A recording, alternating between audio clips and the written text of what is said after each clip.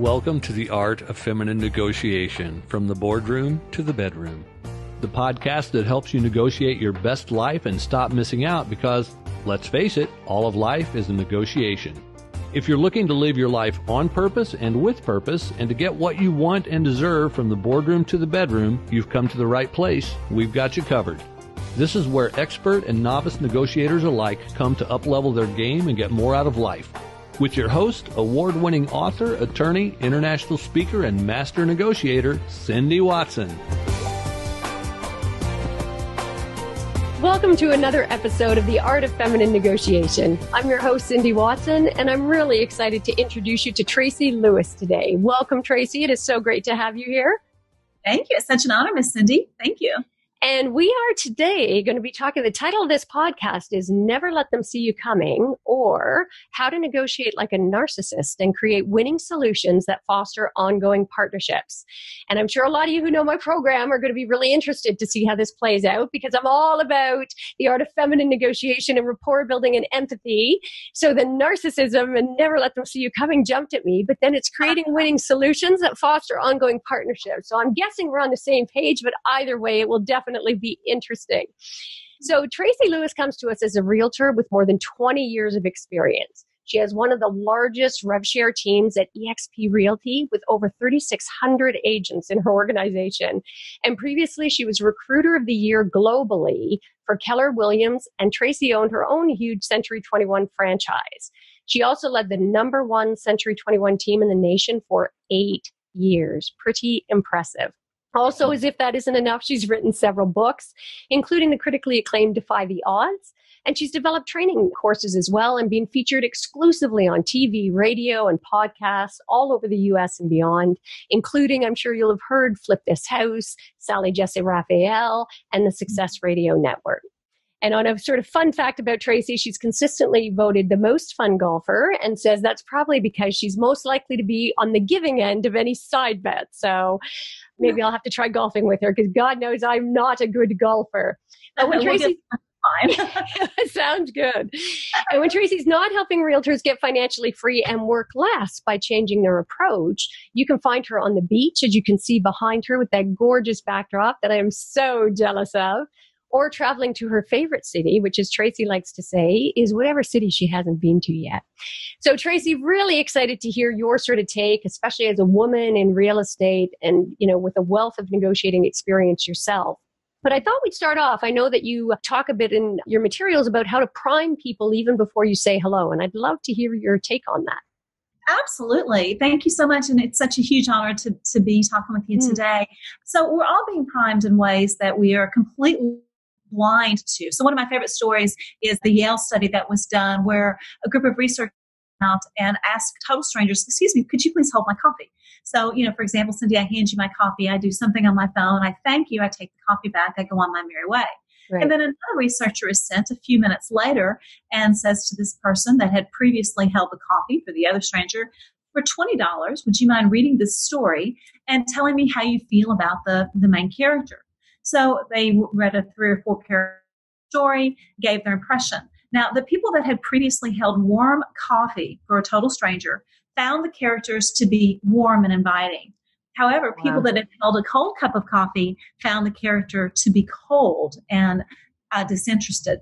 So interesting. Yeah, it really is absolutely fascinating. So whenever you're negotiating, you need to really understand that it's not just about the words that you say. There are ways to prime people that you're negotiating with before you even meet them. We all understand the law of reciprocity, the giving of gifts to people. So that's why whenever you go into a car dealership, if they offer you a cup of warm coffee and you take that cup of coffee, you're more likely to agree to the undercarriaging and the safety and the warranty on the tires because of the law of reciprocity and the law of priming, and they can be used very gently together. Yeah. You know, as a Southern woman, we're not taught to negotiate the way that men are taught to negotiate. And that's why really understanding a little bit about narcissism will help us women, because it's not the way that we normally negotiate. We are all about, you know, how can I make you feel good as part of this negotiating process? Absolutely. But when you understand, if I make you feel good in the right way, even before we start negotiating, and I put that law of reciprocity in and I prime you with my words and with my actions, then you're going to be more receptive to what I have to say right off the bat. And that's how you start the successful negotiations. I love that. And I find you've touched on so many things packed into there. And one is this difference about how we're taught to negotiate or not. And I don't think, Traci, actually, it is just a Southern thing. I think women generally, I find, fall into one of two camps. They believe they're not effective negotiators because they assume negotiation has to be all about the bark and the bite. And so they step back and end up not getting what they want and deserve, or they tend to believe they have to bring that overcompensating sort of much more masculine energy to have their voice heard and be seen. So I love the idea. And it sounds like we're very much on the same page. I like this idea you priming, in my programs, when I talk about it being that rapport building, being such a key piece. So share some examples that you would use or suggest for priming when you're about to go into a negotiation.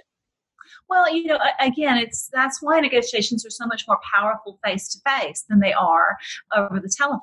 So, of course, right now we're all learning to negotiate very differently than we ever have before. Yes. But even having the opportunity to do a negotiation via Zoom like this, you're going to be infinitely more successful because you can use so many of the nonverbals and because you can find different things to compliment people on and different ways to interact.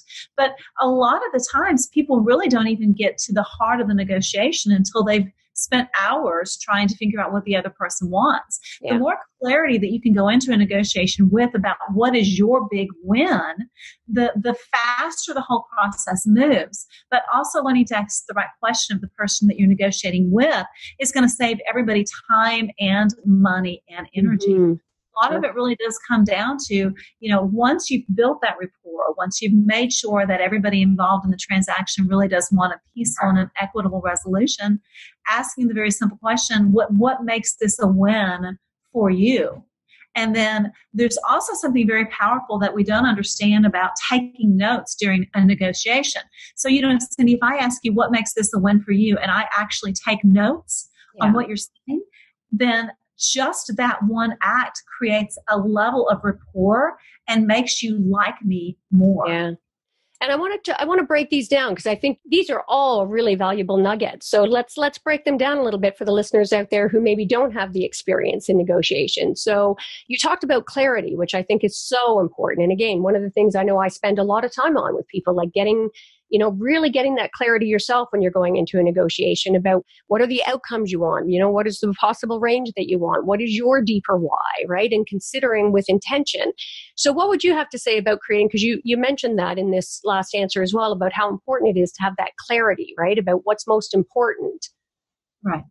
And to go into the negotiation with something in writing for what you feel is the most important thing. Yeah. There's something that we don't understand about putting pen to paper. So if I go into a negotiation and I have written down, these are my must-have, and these are the things that are not terribly important, but I can use them kind of as leverage to get what I want the most, it changes the whole energy and the whole dynamics. Mm-hmm. The person with the most clarity is going to win a negotiation because they know more about what they can pretend is important, but really isn't.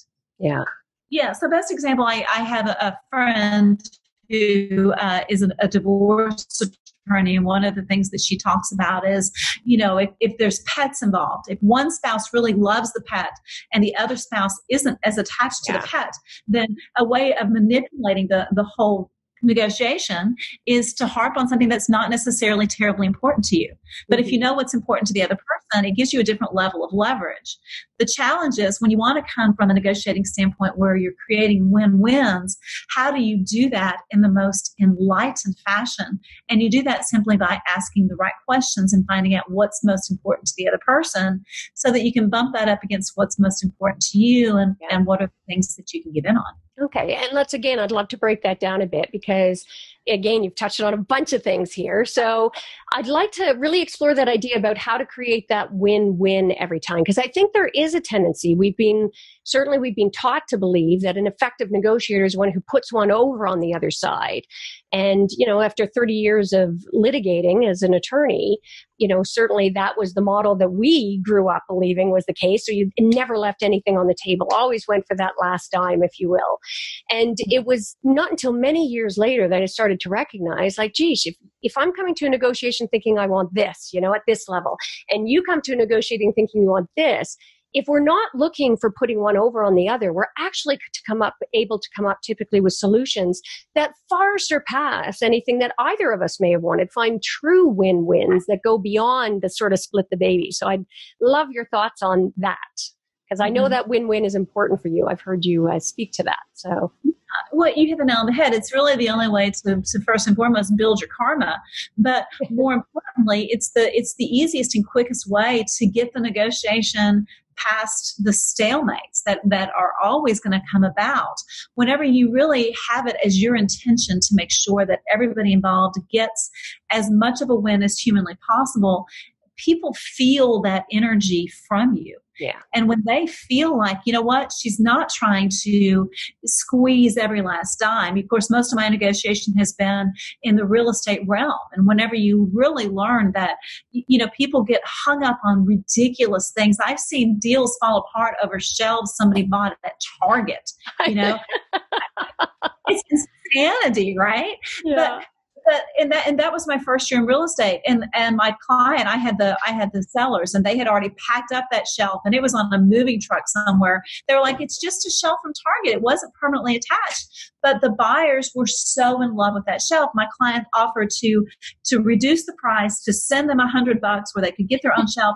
Nothing worked. They had to have that shelf. Wow. Well, it's when people become irrational in that way, if you're not looking for some win-wins, all it does is makes the whole process come to a screeching halt. I love that, actually, because as you were saying that, it was firing off things for me as well. One of the elements of my program, it's called no fear negotiating. So it's like no fear, but ego as well. And the third one, the A, is attachment, and the R, reactivity, right? So being able to approach. So that Target shelf is a perfect example of that, becoming attached to something, even when the value, and it works both ways. I've seen people become so attached to something, they end up walking away from a deal, even though it's in their best interest. Or alternatively, I see people get so attached to a result that they're still continuing to, the idea of that deal becomes so important that long past the point when it even makes sense for them anymore, they're still attached to that deal. So what's been your experience around that attachment piece? Well, and again, that's why understanding and having something in writing is so terribly. When you break down what it is that you're most trying to accomplish and understand, are you looking for big rocks or are you looking for little rocks? If you focus on the big rocks, you can almost always bring that to a conclusion very early in the negotiating process with the smaller details. But again, it completely comes from that energy and asking the right questions. Why is that so important to you? Help me understand what's the significance of it. Because lots of times people can talk themselves out of the stance that they're holding on to if you give them the freedom to do that and stay in curiosity, stay in that, can you tell me a little bit more about that?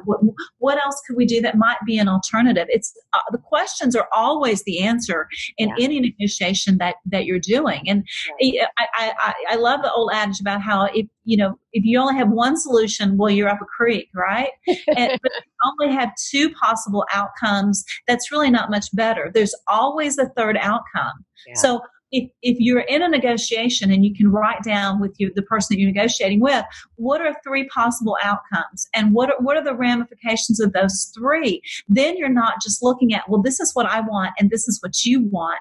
The whole thing about two people fight, but three people can get along better usually. Yeah. So if you have three different possible outcomes that everybody agrees, yes, this might work, and this might work, then you're working toward a common solution, and it's not my way and your way.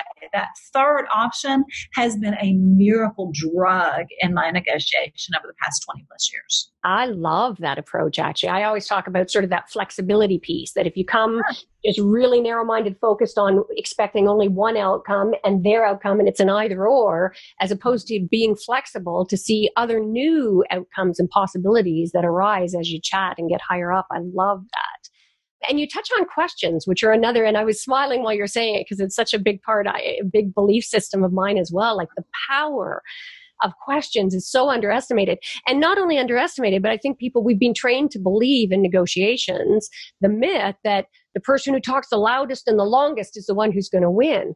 When in fact, the opposite is true. The person who asks questions and listens and extracts information is the one who's going to really come ahead. So I'd love to hear a little more about your thoughts on the use of questions, because that's a big part of sort of what I teach as well. Absolutely. And I have found that this is one of the most transformational experiences of my entire life, when I learned to begin asking more questions instead of learning to state my case over and over again. So, and again, I want to go back to the power of writing things down. Another priming story that fits so beautifully into this is I used to wait tables, put myself through Baylor waiting tables, right? And it's like, I think it's kind of a common thing, right? So in my psychology class, we were taught that, normally waiters and waitresses are taught to compliment a customer's choice. Oh, you want the steak? Oh, our steaks are wonderful. You're going to love it. What a great choice. But actually, tips are bigger when you order that steak and I write down steak, medium rare, baked potato, no sour cream. And then after you're done ordering, I look you in the eye and say, I just want to make sure I've got this order correct. And I read the order back to them. People feel heard and understand. Tips go up. So if I ask somebody that I'm negotiating with, tell me what's the most important thing in this particular case. What's most important as we try to find a closing date to close on this property. What's most important whenever you're looking to change brokerages and you're looking at the pros and cons, what's most important. When I write those things down and then I go back and I question you, you say it was very important to you that the training at your new real estate company was better than where you are previously. Can you tell me a little bit more about what makes a great trainer to you? What makes a great training class? First and foremost, I'm putting you back in the driver's seat for you to tell me what you need. Yeah. And when you tell me what you need, I can tell you how I can meet that need. Yeah. If I just hear, okay, you want better training. Well, everybody wants better training. Going back, following up on questions is going to get the person that you're working with more comfortable with you, feeling more loved, feeling more connected, feeling more heard, feeling like you empathize with them. Miracle drug. I love it. Work themselves around to your way of thinking if they truly understand that you have their best interest at heart, which is why the negotiation model that you teach is so much more effective than the negotiation model that most people teach, which is all about getting as much as you can. Yeah. Oh, I love this. I love your approach. And it's funny, you talk about natural, intuitive, like everything you're saying are the skill set of master negotiators. And it sounds like it's something that you just intuitively sort of developed yourself as a style, which is so beautiful. And the questions, you're always just sort of that step ahead as well, because asking those really calibrated questions to get somebody to come around. So instead of you convincing them of your position, you ask the calibrated questions so they come around believing it's their solution as well, which is such a profound difference in their buy-in. And then you get longer lasting results with better relationships, right? So powerful. I love that. Now, you've talked a lot about writing things down, Traci. I'd love, I know you have a thing about the power of the pen as well. Is that what you mean when you reference the power of the pen in your work? Well, 100%. So again, if you and I are talking and I'm taking notes, people will feel like you're paying more attention. And then you can actually read back to them. So you're 3 or 4 hours into a negotiation, you can say, you know what, back when we were talking earlier, you said it was very important to you that the trainers that you're learning from are actively selling real estate. And because I'm referencing something that you actually said, you're more likely to feel like, oh, yeah, that is what I said. So it goes back to a man convinced against his will is of the same opinion still. So if I'm trying to convince you of something, even if you get tired and agree with me, you're going to want to renege on what you agreed to, right? Absolutely. But if I use your words and if I reiterate, this is what you said, if you said it, it's true. Yeah. If I said it, you're going to doubt me. So what I'm trying to do is to really dig in deep about what do you want and how can I adjust my approach so that your needs are getting met. And again, that goes back to having more than one solution. Yeah. The other really powerful thing about the power of the pen is if I am taking notes and you're not, and I send a follow-up email with bullet points, guess what? You're getting it from my perspective, what I heard you say. And it's the whole thing about how 2 or 3 days later, we remember very little of what we heard. So if we can reference notes that I have taken, they're all being written from my perspective. It really makes a massive difference in negotiating. Yeah, huge, huge. I love that. And just for the listeners out there, our viewers as well, this theory, that Traci's laying out for us is so consistent with this concept of the art of feminine negotiation. It applies in every aspect of your life. So Traci is a master, obviously, negotiator in real estate and beyond. This applies if you're a salesperson in other areas. For people out there who are coaches as well, like your sort of enrollment conversations are all around these same principles. Asking those calibrated questions, having the person see their own vision and mirroring their language back to them so they're buying in, they're enrolling themselves at that point. We're using those calibrated questions. And I take it, what are your thoughts, Traci, as well on, like with questions that the different kinds of questions? I think so few people have ever really studied the use of questions or even give it any thought, like the difference between an open question versus a closed, for example. The value of posing a hypothetical question where it can be a great sort of stalemate buster when you say, I'm just thinking out loud here, but what if we were to do this? That kind of hypothetical question doesn't commit you, but it allows you to test the temperature and start looking for those other options. I'd be interested in your thoughts on sort of the types of questions and how to use those strategically. Well, and that's why it's so important whenever you go into negotiation to have those questions prepared. So yes, you do want them open-ended, but there are times when you may want to direct a conversation by the power of the questions. So, most of what I do now, of course, is recruit real estate agents all over the United States, Canada, Australia, and the UK. So most of my conversations now are about how can I help you as a real estate agent? If you make this change, make sure that it's a win for you. Make sure that you make more money, keep more money, have a better career. So understanding the power of those questions so that I can hear what is most important to you makes all the difference in any negotiation that you're doing, even in your personal life as well. So you have to be very comfortable with your outcome and really know where you want the outcome to be so that your questions are leading people in that right direction. Whenever you understand the concept of story branding, which of course is a very popular business trend right now, the whole idea of story branding is where do we want the story to go? And we want to make sure that our negotiations are stripped of every single conversation that's not taking us to the outcome that we're looking for, because you don't want things to become too convoluted. So when I ask very pointed questions, what's the most important thing that would get this conversation where you feel like it's a win for you today? What's the most important thing to you today in reference to changing real estate brokerages? What's the most important thing to you today to make sure that you're taking that career to the next level? I'm curious, is the training the most important thing? See how I've immediately directed your attention to the training? That's what I want to talk about. And I love people, for all our listeners out there as well, catch the little subtleties in the language that are great, great tools for you as well. That I'm curious. Powerful 2 little words, right? When you're asking questions, takes the sting off. It can allow you to go in directions and pose things as well. When you're saying, like, using words like I'm curious, or, I invite you to think about, or language like that can really change the dynamic of a negotiation as well. And I love when you were saying, Traci, too, about that difference when we said about opened and closed questions. Because, you want open questions. It's knowing when to use them, because you don't want your questions so open all the time that people are going off in directions. At some point, it's, that targeting, and also being able to get to a stage where you start using closed questions when you're needing to direct to get a yes, to try and get them in that mindset shift as well. Super powerful. I love that. Mm-hmm.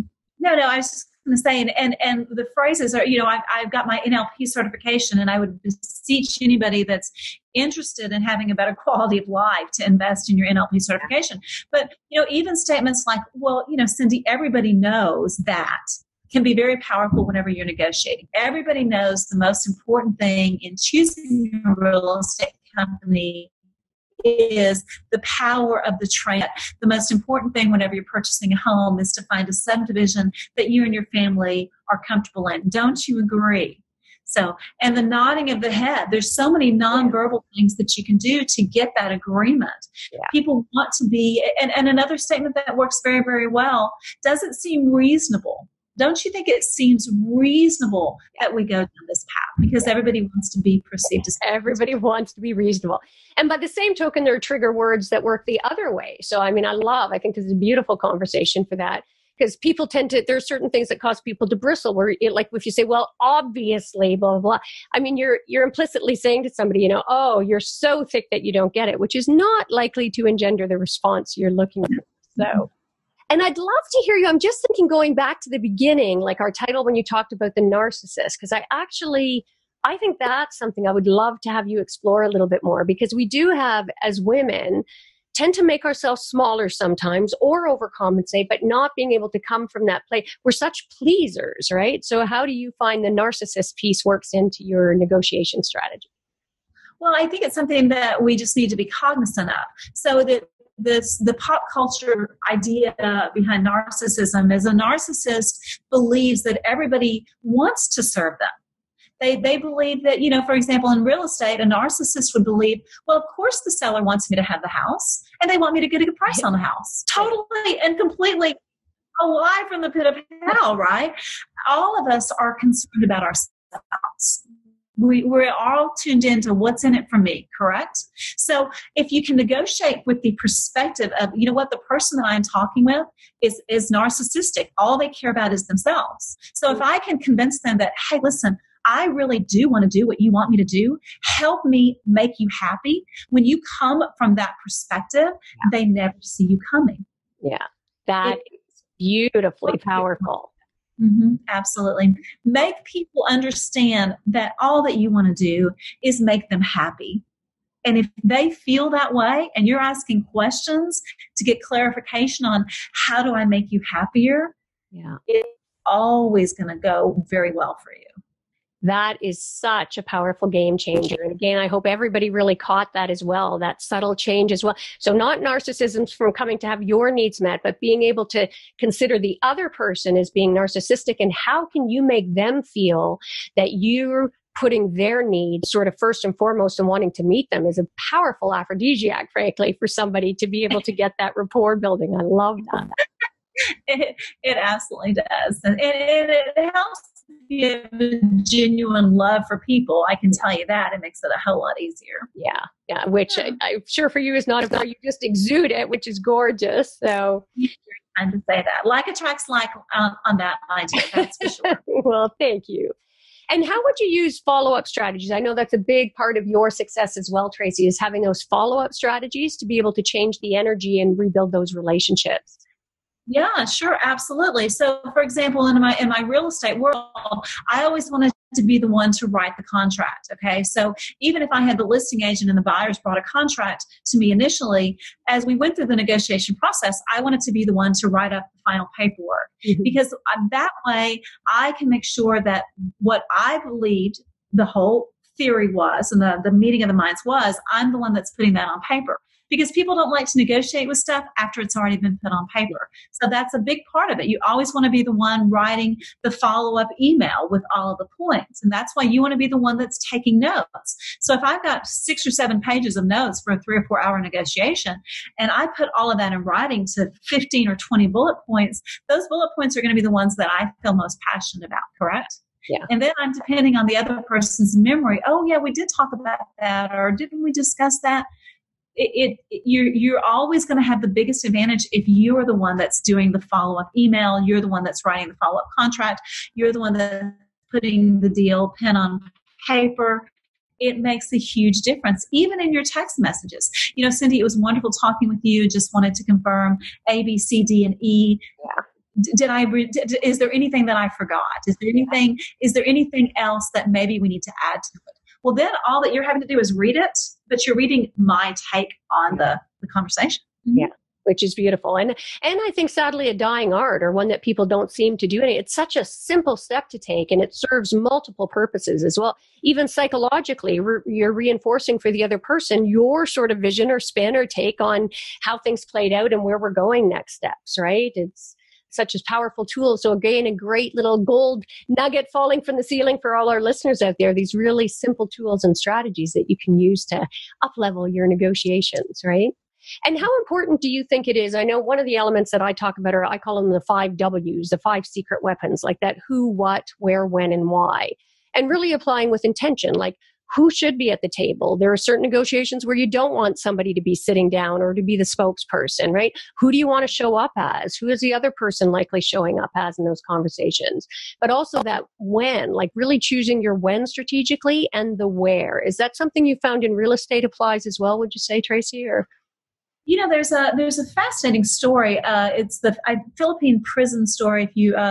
If you Google that should pull it up. Where they took a look at Philippine prisoners that were up for parole, and the prisoners that their parole hearings were in the morning were very likely to get parole. Wow! If their hearings were right after lunch, they were very likely to get parole. They almost always parole was denied. The go-to reaction is no. I get up in the morning and I put something in the crock pot. I've got a lot of energy at 7 o'clock in the morning. But if dinner's not ready to go at 6 o'clock in the evening, there's no way I'm opening up the refrigerator. Yeah, beautiful. You want to do the negotiations after you've had a spectacular come in a peaceful place. So it is that you want to be negotiating early in the morning or early in the afternoon. Never have a negotiation after a couple of cocktails or late in the day when your energy will drop. That's funny you say that. That's one thing I talk about as well in terms of the where or when. Like there are some conversations that you may want to have sort of, off work on site, but there are other conversations that you never want to have take place during, when you've got a few cocktails. So that's beautiful.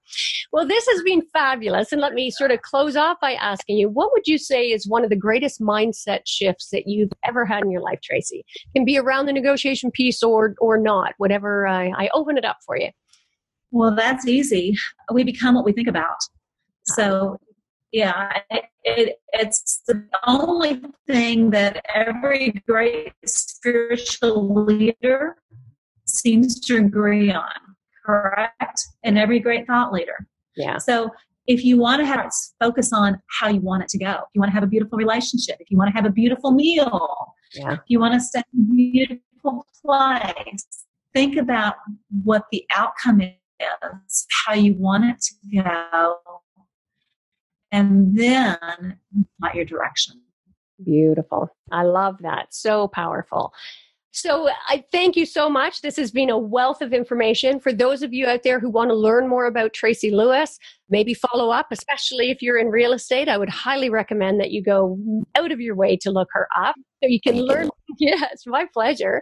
At www.explodeyourcareer.com.